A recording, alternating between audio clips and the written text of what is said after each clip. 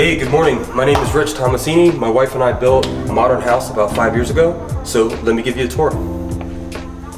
So I've been in the real estate business for 23 years and I've seen thousands and thousands of houses. I mean, I was an appraiser in Fort Lauderdale for 7 years. So the amount of appraisals we were doing probably 25 appraisals a week, right? So all the houses I've seen since I've been 20 years old all the way into my mid 40s has always given me different ideas. Now those ideas haven't always reconciled well with the budget, but we were able to muster together enough money back in 2016 when my oldest son Ronan was 2 months old. We moved in here, we built this house in 4 months.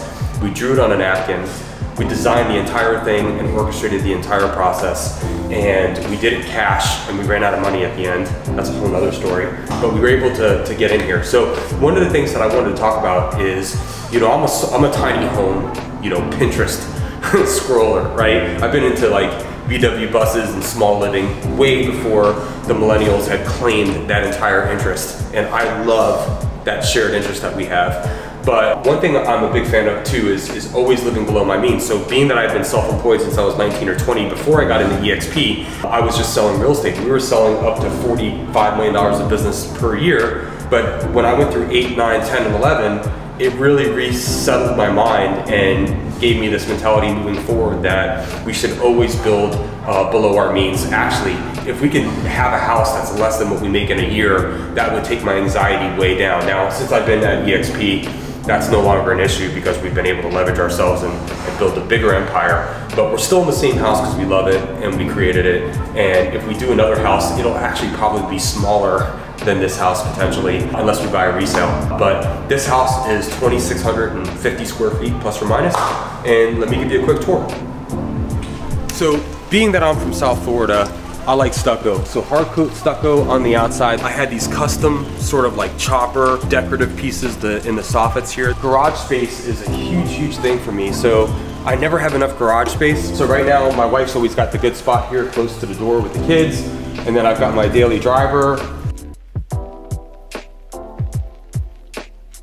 a Jeep that I'm working on. And we finished it all off, the windows in here to make it not so depressing, painted everything. We have our mechanical room in here, and we have a door that goes straight out to the pool. If people are coming over and barbecuing, they can just go straight through the garage in there. Also, our garage doors, we bought from a mistake order from Kickback Jack's restaurant. They had ordered these garage doors. So we got them at a discount. Again, paying cash for everything in the house. I was able to negotiate a cash price, not a 30-day net payment or anything, or didn't deal with construction draws or loans. We were able to go straight to each contractor and try to get the best deal that we could. Again, the mechanical room. Now in that room is the hot water heater that actually heats all the concrete floors for the winter time. Not that we have a very brutal winter. So this is your landing pad. This is right when you first walk in. We get our kids to take off their shoes and drop their book bags in. We got a linen closet here. All of our closets in here are all motion sensored lights. As you turn around and go into the laundry room, we again have another door to the pool. So you can go in here, change your bathing suits, get a towel, and not trap water in through the main part of the house. Farm sink, which we didn't do too many farm components. We built this out, tiled the walls. Theater lights, which actually dim out. Check this out. Slowly, like a theater. And anyway, this wing of the house is really the utility part. So half bathroom. So if you come in through the garage or through the front door, you got a quick space here to use the restroom for guests. We actually play ball here, right in the foyer, right? So our kids kind of use this as a space to hang out. We have our artwork wall, which we had an artist up in Asheville that had some kind of more decorative art. I don't know if this is necessarily our style, but I thought it fit the house well. So we put lighting up there. We have 100-year-old church lights hanging from the top. These are 26-foot ceilings. I built our staircase up for the kids' rooms up there. We actually built this house very affordably, but we spent a little bit more money on light. So we have 34 windows, I think 5 doors going to the back of the house. So we tried to spend a little bit more time on bringing the outside in, which actually this house is probably best to film when we do snow, when we do have snow here, which has not been in a while, but it's so beautiful with the white coming in from the outside. So our family room is all one big open concept. So dining area, our garden is all on this side of the house, so we can see that from our dining table. Screen porch, we have a large, like 500 square foot L-shaped screen porch that we use most of the year here. This is not a big ass fan, which is the best company to buy from. If I would have built a house now, I would have put one of those in. I went cheap and bought that on Amazon. Fireplace, which actually radiates quite a bit of heat. 16-foot ceilings on the slanted part of the roof, the high end, and then down to 10-foot ceilings at the lowest part. And most of the ceilings in this house are 10 feet to 26 feet. I don't know. I don't think she's right. Hey, listen. How sure are you, Katie? Like 100%. Those aren't 16 feet ceilings. I mean, I think you're wrong, Katie, because this is 10 feet right here. There's no way that that's 22 feet. Let's just keep going up. It's not 16. It might be 18. I thought you were 100% sure. No, I'm not. But 16 was wrong. Yeah. 100% sure 16 is wrong. I don't know. I'm of the opinion that it's 16 feet. It's not 16 feet. This is 26 feet for sure. Yeah, because I remember going over this with the light fixture with the people who were installing. Chris Hills is the one that installed the light fixture. Yeah, I remember we had to do the hypotenuse, we had to get all the measurements for that thing. Hypotenuse, 8th grade still does matter. Our kitchen concept again is open. So we did a quartz countertop waterfall. We did a natural wood bar counter that's got 11 coats of clear coat on it. We trimmed out the bottom and the inside here. Again, we saved a lot of money on the floors because they're concrete. Our dining room table, which is not real property, but it's really a old 1900s hospital bed, which is the frame, and then just a wood top on it. Our light fixture there, I've been missing a light for 4 years till that went out, but I can't get another one in. I need to get a taller ladder. So that's the negative of the tall ceilings. Take a look at this. Does it look good? Yeah, it looks amazing. The perks of being married to Martha Stewart's long lost daughter are endless. So, all right, so in our kitchen, open shelves, again, very affordable. Pot filler, because my wife actually cooks, I don't know, 20 meals a week here. LED lighting for the backsplash. All of our stuff on the island is all of our wet stuff, dishes, sink, preparation. We have a hidden pantry so we can keep our disorder behind cabinet doors.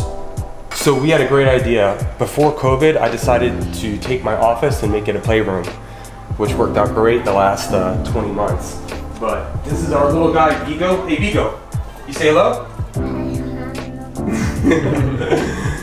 So this is where we spend a lot of our time because it seems like all we do is play with toys all day long and have battles. So this is our kids' playroom. One thing that we did here, these lights actually were from Dale Earnhardt Jr.'s build that never got utilized, or all of them didn't get utilized, so that was a cool gift from my buddy Dave. But we put lights in here, even one on the side here, a little bump out, just to always have good light. This is the gun safe, no need to show you in there.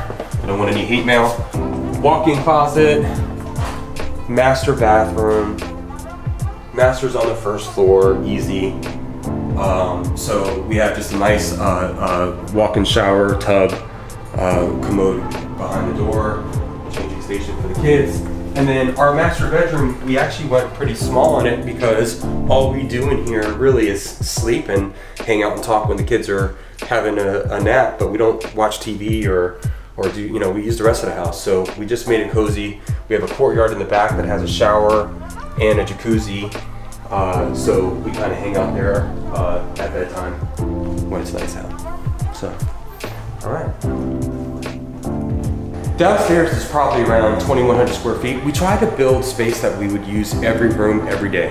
When we first started to draw this out on a napkin, we had an idea of what we wanted. We wanted a small pool. We wanted everything to be interactive because we spent a lot of time together. If my wife and I lived in an Airstream, she'd be sitting on the same side of the bench as me, which is not a complaint. I love it. But we all kind of hang out in the same spot. So we wanted usable space that we that we'd have access to all the time. We also didn't want a house that felt big. We wanted to keep it kind of cozy, and that's hard to do with modern. So we kind of probably have more of a bohemian twist on here. But let's go upstairs and show you what the kids' space looks like.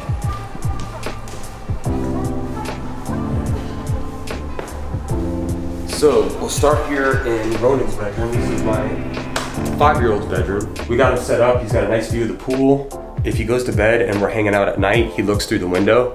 So we have to stop hanging out in the backyard after 7 or 7:30. This is his new crawfish that he got, named Flash.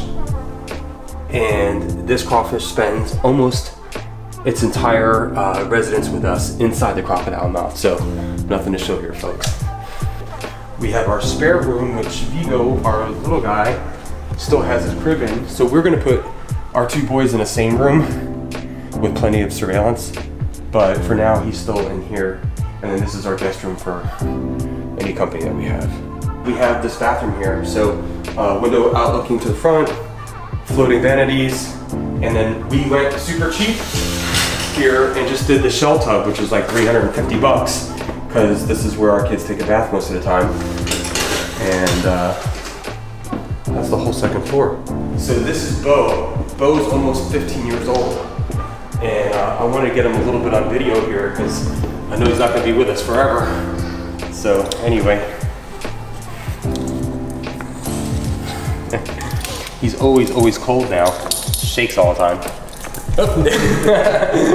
So in the back, our yard has gone totally to crap because we've had about 8 ounces of rain this year, this summer.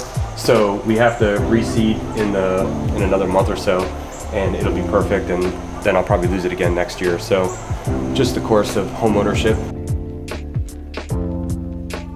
And then our back zen-like porch here is really a nice space. And in this whole back side, we have all of our garden, butterfly bushes, tomato plants.